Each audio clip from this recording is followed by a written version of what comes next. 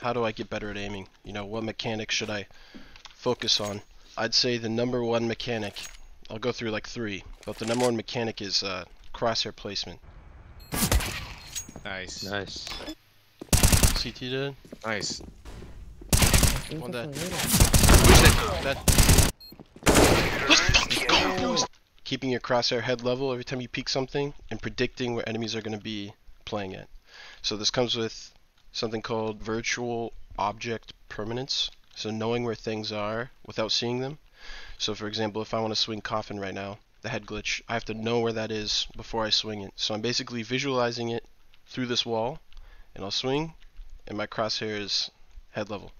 So you want to do this when you're scaling and getting map control. You'll still see people kind of keeping their crosshair really low down, or even people have heard the phrase keep your crosshair head level, and they'll aim too high. You want to basically learn where head level is and kind of just learn to pre-aim everything. You know, this comes with playing like warm-up maps, pre-fire maps, retake servers. You'll kind of just learn where people naturally play, and that'll give you your pathing for where you need your crosshair to be at. Patio did? Nice, Jake. Oh, Nice. Patio did. Nice. Caps did. Nice, Jake. Sides. Nice. So when you swing something, you don't want to just stand still and shoot. You want to make yourself hard to hit for your enemy as you're shooting at them. So see, if I swing this and I strafe wrong, look where my bullets are going. Everywhere. We'll just say I'm fighting someone down here. When you're strafing, you want to shoot after each movement to get your bullets to go where you want them to go.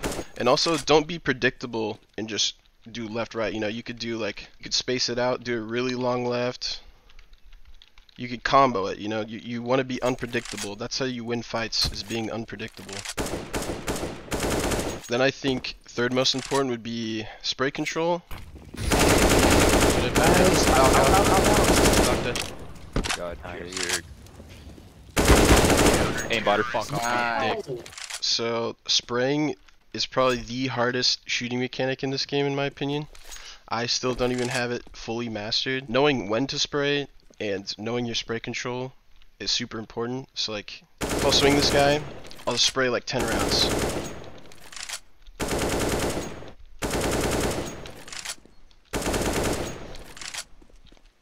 Just like that, mate. If you're a Balk player who's going for apps control, you're probably going to be spraying a lot more than someone here trying to take banana, for example. You don't want to fucking come banana and try to like spray someone. You're just going to get tapped out. You just want to know your spray control and keep it to like 10 round bursts. Obviously, it's situational. If you're getting flooded by a whole team, you just want to spray your whole mag into them. And along with aiming mechanics, you can use, you know, your positioning to help win fights as well. So like, say you're holding arch, you get like 2 kills from people rushing mid.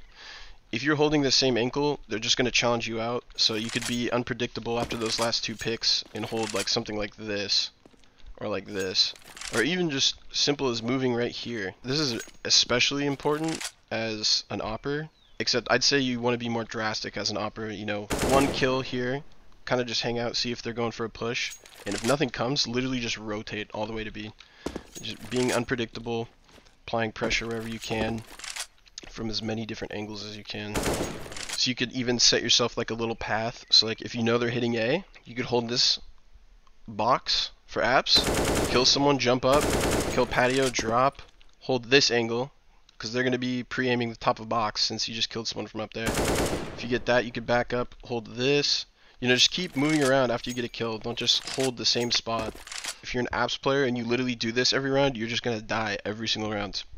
You have to be unpredictable. So you could hold here 1 round, hold this the next, stand up on this railing and hold this, so that way you can see if they're coming patio. You like change it up every round, and after you get a kill, move. Go mini pit. You could throw some util and then drop to big pit. Just constantly move around, be unpredictable. Don't sit the same fucking spot every single round CT side. I kind of fall guilty of this, playing the same arch angle every fucking round, but there's not many places you could go arch. Same being said for B site, so many people just hide quad box. Like, this is just the spot for a B player, but if you hold it every round, they're going to start nading you and pre-firing you. So There's literally a million angles to clear on B site. You could hold this, this. You could play on the fountain like this. You could play behind the fountain like this.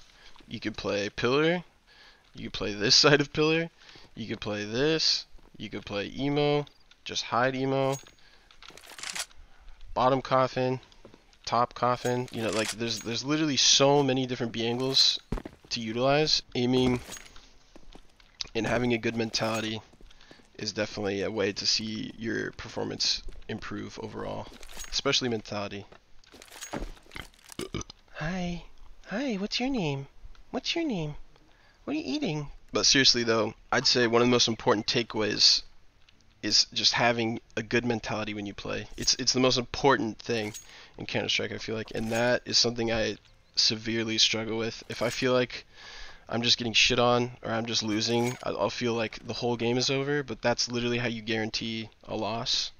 You always want to be positive. Look at every round as a new round. Every game a winnable game. That's extremely important. That's more important than everything I just showed you.